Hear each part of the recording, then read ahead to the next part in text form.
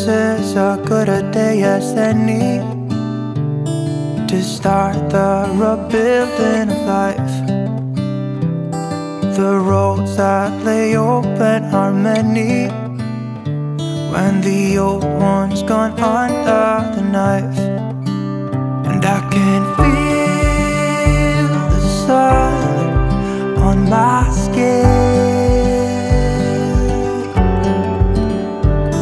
beginning to thaw from within.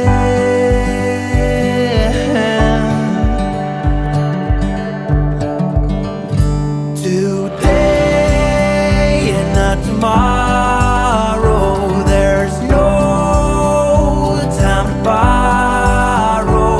Today is a good day to live. This morning has a clearer light as any to see the horizon in the far. Excuses were too for a pain.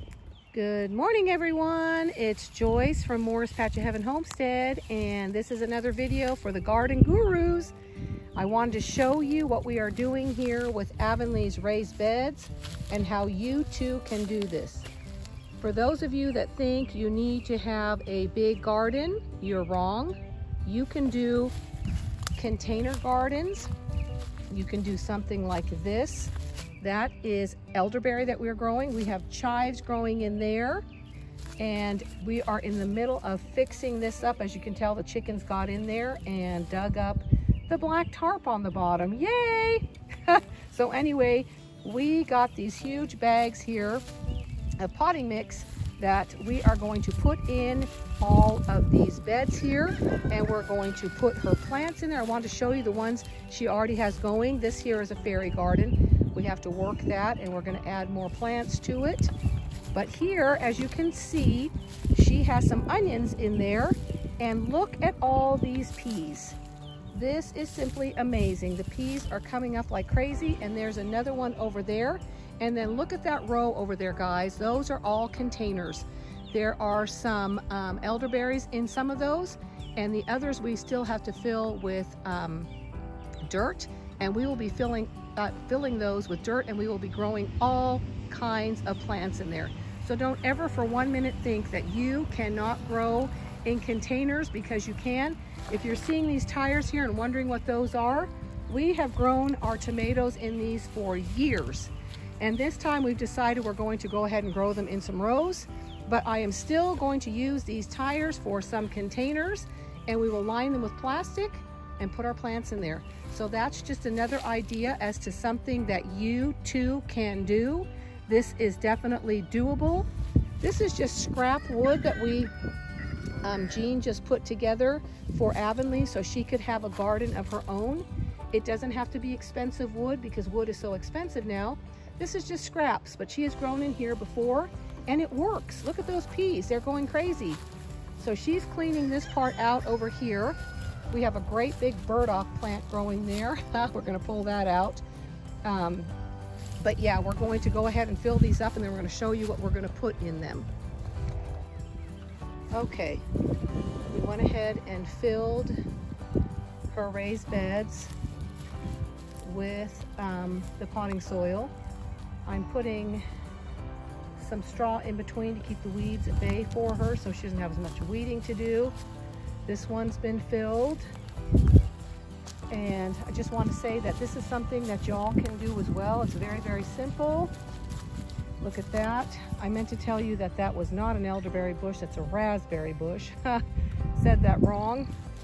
But you know what? Container gardening is something that anybody in Missouri can do. Anybody anywhere can do.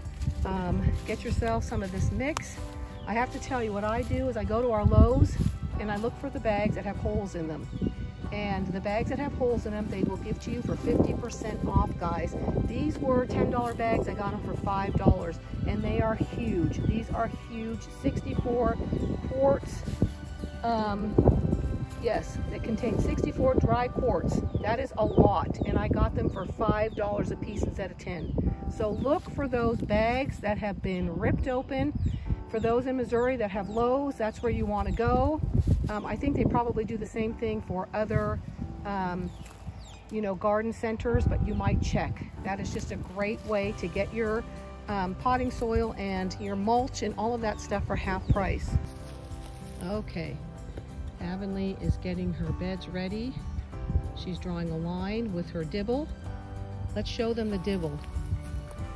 Can you see that? Diana from Move North Homestead, her son Trevor, makes these and he sells them for $20. Look at that, guys. It is solid wood. He's burnt into it. I will have the information in the description below. If you all are interested in supporting him, he is in the process of buying, or I guess he just bought a cabin that he is redoing, and he is out of the military trying to get started. And look at that, guys. It is simply craftsmanship at its finest. Okay, show us how it works. And actually you can, no, right here is a line right there. Right here, draw another line. We don't want them too close. And it's for drawing lines. It's for digging into the ground. It is simply an awesome tool to have in the garden. Okay, so now I'm going to show you the plants that she's going to put in, or the seeds. She's going to plant some seeds and we'll get this thing going. Okay, she's decided in this bed she's going to put parsnips. Look at those. They're from Baker Creek. This was part of a seed swap. We have 10 seeds, so we're going to put 5 in each row and see how that does. This is going to be exciting. We've never grown parsnips before, so it's going to be fun to see, maybe a little bit further away from the edge. There we go. Want to give it some room. Okay, so that's 1. No, we only have 5 in this row. No, we want to go 2, 3, 4, 5. We only have 5. So what we want to do is let's space it with our dibble. Where's the dibble? Get the dibble. Okay, let's see. If we go like so, 2, 3, 4, 5. That'll work perfect. Okay. So your second one will be at the end of the dibble. Stick that there, push it all the way in. Okay, now let's move your dibble like so. Look at that, guys. We'll put the next one in. We have exactly 5 seeds per row, so this is the perfect way to teach them how to space, because we want to space them properly so that they will grow. But anyway, guys, Move North is also in Missouri. They are up near Ava, near Baker Creek. So definitely check them out. Check out their channel and support Trevor. Okay. So see how simple this is, guys? You too can do these container gardens. Look at that. They are just simple 2x4s. This was all used wood. And this one has a window so that it can be used during the winter as a cold frame, but it doesn't have to be that way. If you don't want to do a cold frame, these were just old windows that we picked up. This one, of course, the glass is broken out of, so we're going to have to replace that one. But it is as simple as a couple pieces of wood. It is that easy. I'm going to show you down here. We put the rocks around here. If you're wondering why we put the rocks around here, here in Missouri, we grow rocks. And also we grow tons and tons of weeds. So by putting them on the outside of her raised beds, we're hoping to keep the grass and stuff away. It might still pop up, but it won't be as bad. Okay, we have some acorn squash going here. See, so that's just an old thing that they use for the whistle. We got that from the city. They were throwing it out. These are just old feed tubs that they put the protein licks in. Those are easy to get. You can get those for about $1 at a garage sale. That is our elderberry. This is a galvanized tub that I had sitting around. I'm putting it to use. I've used it before and it works great. And here again is one of these things that they use for drains, and that has rocks in it, has not been filled with dirt yet. But also tires are free behind tire shops. You can pick those up. So guys, you too can do these container gardens in Missouri, anywhere, but this is how we do it here. This is how Avonlea is growing hers. And the reason we have peas here, they will vine up on this fence. but that doesn't even need to take place. You can just grow it wherever. So anyway, guys, I hope that you will give this a try as well. This is just really a simple way of growing things here in the Midwest or wherever. You too can do this. This is a collaboration of Missouri Circle of Gardeners from the Garden Gurus that has been put on by MB Heritage Farms and Jules Small Gardening. So check those channels out. I will have them in the description below.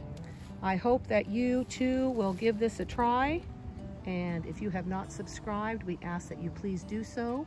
It helps our channel to grow. We look forward to bringing you many more of these Garden Guru videos and just helping with little tips here and there. But I'm going to end for now. Take care and God bless.